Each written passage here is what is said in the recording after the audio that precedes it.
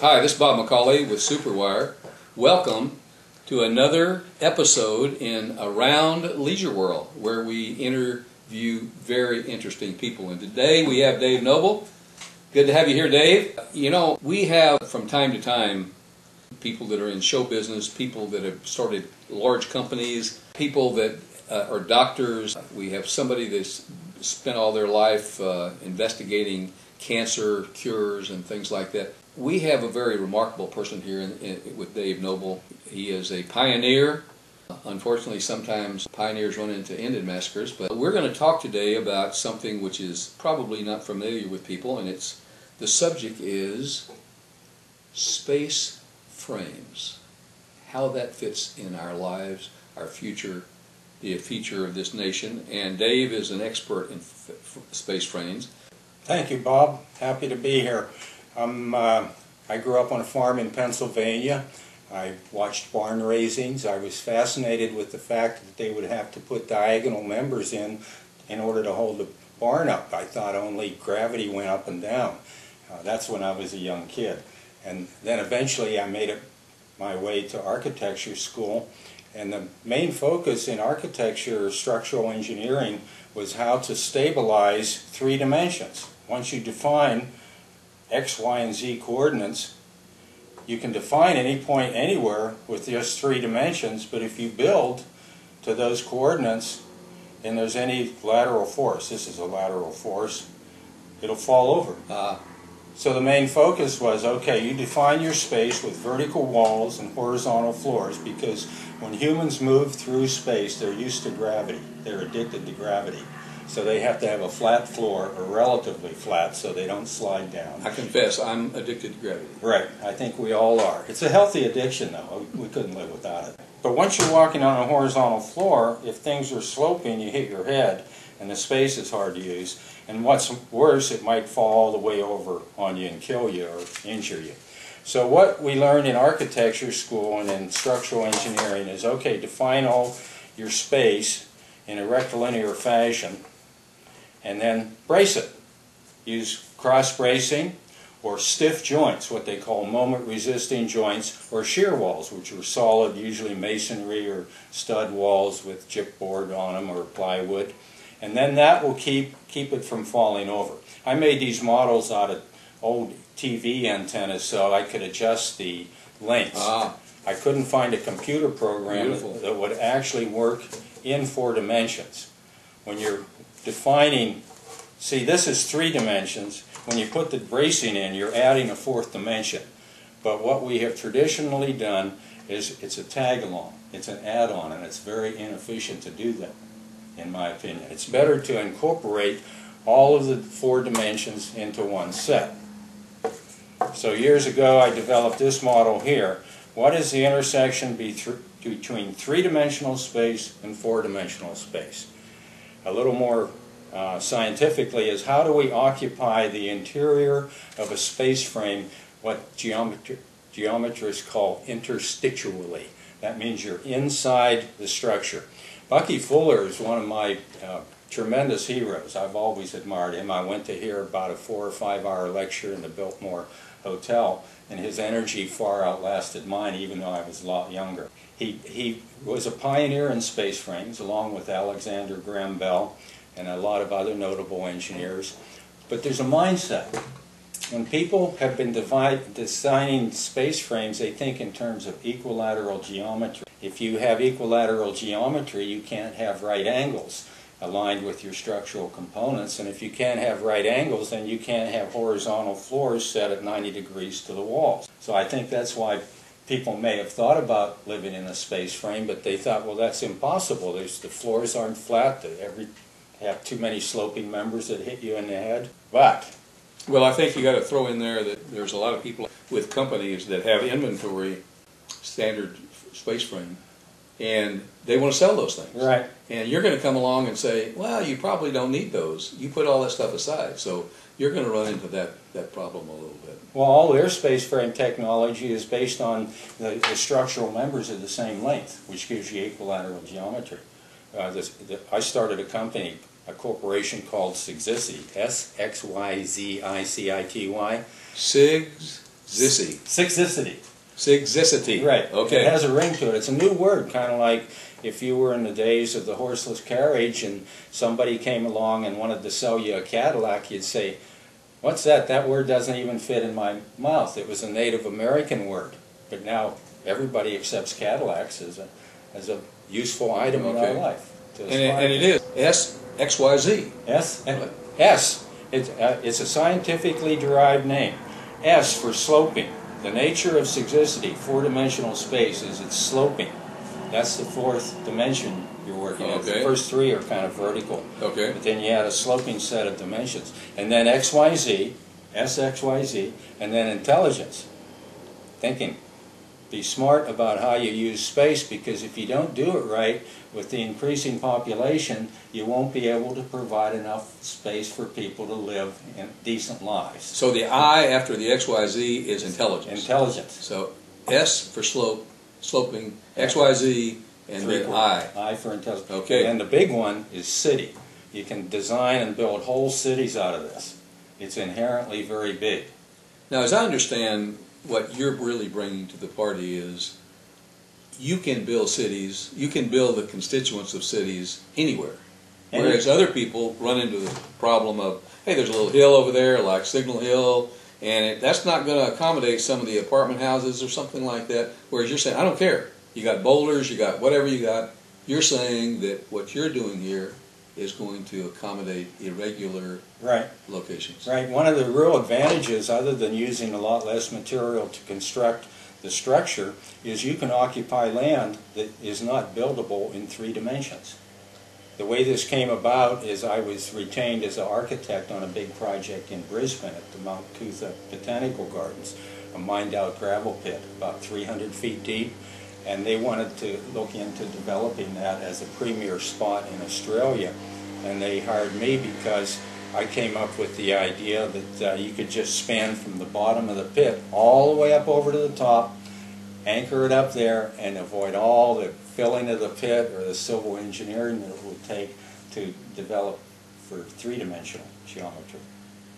Problem is, the economy didn't afford us the opportunity to go ahead and build it. So they went with another project above a railroad station I'm working on. But I want to really talk about the significance of this kind of geometry. I think there's a direct relationship between population density and the geometry that people use to define how and where they live.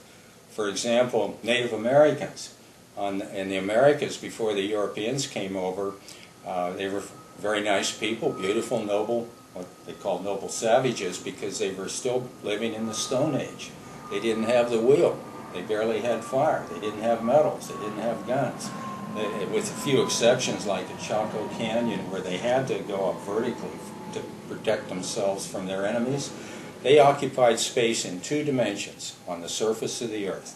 As long as the surface of the earth was stable, no big earthquakes, buffalo there for food and building materials, they lived a good existence, but they had a population problem. Their population was maybe less than 1,000th of what we have now, but they had to control their population with raiding parties where they went and killed each other, where there weren't enough resources to live. They could only support maybe, it might have taken 4 or 5 acres per inhabitant. The Europeans came along with steel and the Industrial Revolution and space frames.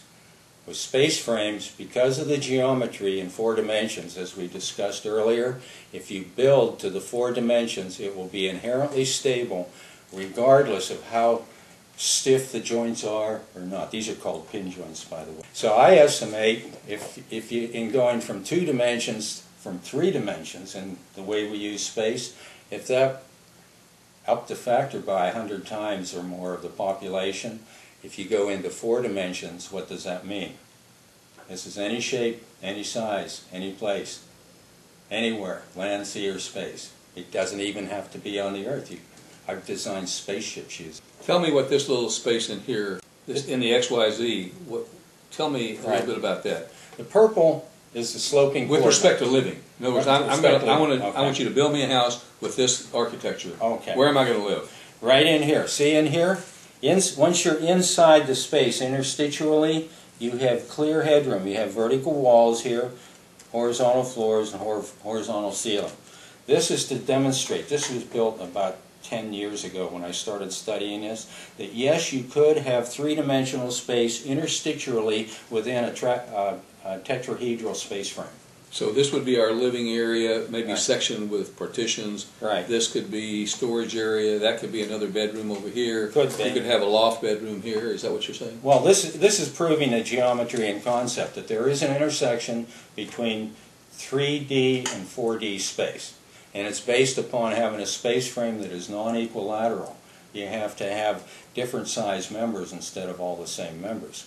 Well, I took this geometry and let me grab one here. I can get up real quick.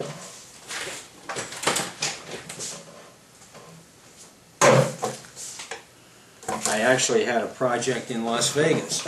It started with the Luxor Hotel. Move it this way.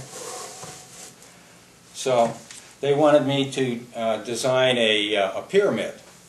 This is what started the Luxor project in Las Vegas, this particular model. I presented this at Michael Eisner's office, and then it was transferred over. Yeah, that's another long story. But in this one, what I did is I designed a frame. This itself is not a space frame in my definition because it's rectilinear. It's intersecting trusses in order to accommodate rectilinear space. And what happens in here?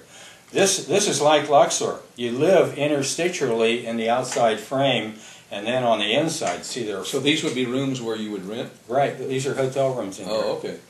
Thousands of them. And you wouldn't have anything here then? It's all open inside. It's like building 4 vertical buildings and then letting them slope in like how do football players, where they all have their shoulders against each other, and you end up with a great big open space as a bonus that you really didn't have to pay additional to construct. Because could you put 2 here and have a triangle, like a pyramid? You could. What I've done is I take this because it's labor intensive to make these models. They're soldered out of metal. I put mirrors here, 2 90-degree mirrors, and it shows all 4 sides of the pyramid. And it shows this big open space that you can capture for things like they've done in Luxor, or you could have a stadium. The next big project that came along is this one here. Let me move the big one out of the way.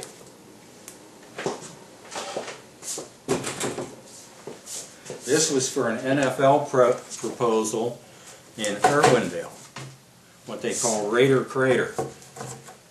The Raiders were going to put a football arena in a mined-out pit in Irwindale, California, and I was hired to make a proposal using that model from Las Vegas for the Irwindale pit, and I designed this one, which was for about 3,500 business class and luxury suites over top of a football stadium. This is the scale of this is 1 inch equal 100 feet. So there's the size of the Rose Bowl sitting inside it here. And instead of having to park out on the golf course and sometimes trek through the mud, you can come in here. There's parking in the detailed drawings where you drive in. You can park reasonably close, right behind your seat. And you come through the commercial area, so you get a chance to spend lots of money on $35 hot dogs, etc., while you're on the way to the event. And you can have semi-private box seats that look right down into the stadium, right up above it.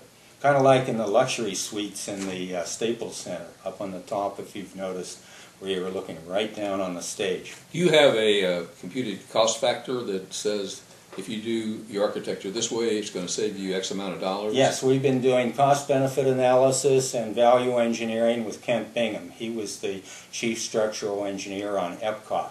He's taken an interest in this. Mm-hmm. We have to have a real project to build to prove it out physically, because you can run lots of figures on a computer and people scratch their head and they say, I don't know what it means. But if you can invest in it and you see that your investment is much less than conventional construction and the returns are greater, that's proof of the concept. Hmm. Well, what happened in Irwindale is they had litigation with Al Davis and the Raiders over the way he handled the site, and eventually the owner of the land found another use for it, and so that project didn't go ahead. And then that led to the one that I mentioned in Mount Cootha, where I said, well, just use a part of a space frame and come up from the bottom, from the lake in the bottom of the pit. I had some drawings around here somewhere, and up over the top, and save all the money on, not 80% of the money on the civil engineering, and save maybe a third to a half of the steel that would be required in this. Let's get some questions from the audience. Okay. Jan, you have some questions. Do you think this is the sort of development that would happen in a third world country or just in a developed country? Yes, around my other computers here I called up some images. One of the projects I'm proposing is housing relief in Haiti. They don't have a lot of land, and they have a high population density there, and they had a big earthquake, and they continue to suffer. And to build regular, traditional construction just isn't going to work for them. Number one, because they don't have the money, even with international assistance. And they don't have the inclination because their political structure is such that they just don't get big projects off the ground. So I've incorporated another concept. You can see over here I constructed hundreds of scale model cargo containers, and I call it cargo texture. I didn't coin the word, I got that off the internet. But in cargo... Can you switch that around? Yeah, you can. Jan? Look at the cargo containers. Right over there. And then, so these are all the cargo bins here? right, that map. Well, cargo containers can go too high on railroad cars. It's the accepted mode of transportation of goods these days. Okay. We have the reason I got interested and saw the connection between cargo containers and Haiti is lack of money. So we have to find a way to get cheaper, structurally stable space. And I found out there are more than 10 million surplus cargo containers in Southern California. I went out and drove around and looked at them. Most of the rail spurs out in the Santa Clarita Valley, out of way where the land isn't real expensive. So these are not the cars, they're containers that go on top of flatbed cars. Right, they're specially designed. They don't know what to do with the cargo containers, and the more I researched it, I found that they take cargo containers more and more that have only been used one time. Brand new cargo container that costs about $15,000 to $25,000 to construct overseas. Comes here full of goods. It's empty. It's like Meldo Marcus's empty shoe boxes. She took the shoes out and doesn't know what to do with the shoe boxes. I thought, well, why can't they ship them back and ship them with more goods? But if they're empty, then they have to take all the space on the cargo shipping vessel, and then they have to add ballast to make the ship seaworthy, so it's cheaper for them to just scrap them, just cut them up, turn them into steel, and then build more cargo containers. It's ironic they can't scrap them in this country because of our environmental regulations. They have to take them overseas in pieces and then do the processing there. But that's part of the world we live in. Well, I'll continue on with cargo texture. Okay, now this is looking down. This is a plan view. These are 40-foot cargo containers, and it shows how they go inside the four-dimensional modules of a space frame to give a higher population density as far as the inhabitability than traditional 3D space. All right, I've accumulated a lot of photographs of the work that's proceeded here. In addition to these models you see in the studio here, there are probably, again, twice that many in the Hollywood studio and in my place in Pasadena.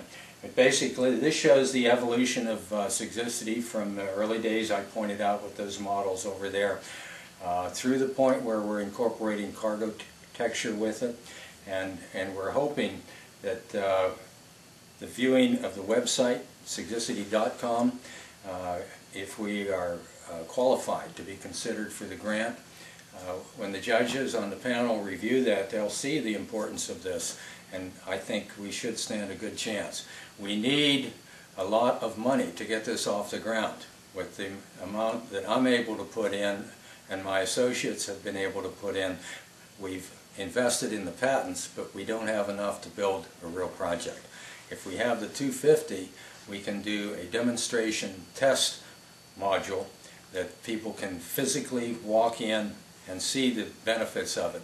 And we can prove out the engineering and show that yes, there is a substantial savings in the engineering and the cost of materials, because you're using far fewer materials, and in the use of cargo texture, you're using a surplus material that you get at an extreme discount, at scrap value or less.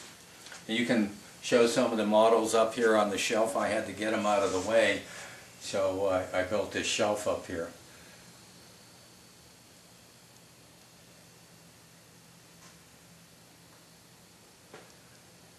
Did you design these shelves here? Right.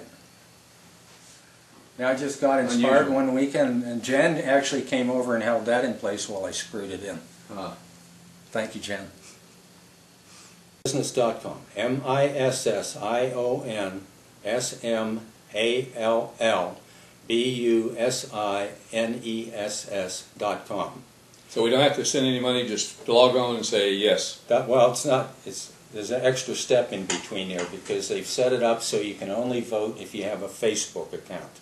If you already have a Facebook account, then you can go to that site, missionsmallbusiness.com, and go down on the lower right corner and click on the Facebook. Log on with Facebook, and it'll log on, and then you scroll down on that page to where you have a box that says business name, and type in Sxyzicity. That's Sxyzicity. You don't have to put ink or anything. Okay. And then click search, and up will come Sxyzicity with our motto and the number of votes that we've received so far. I checked earlier today, and we have 20 votes so far.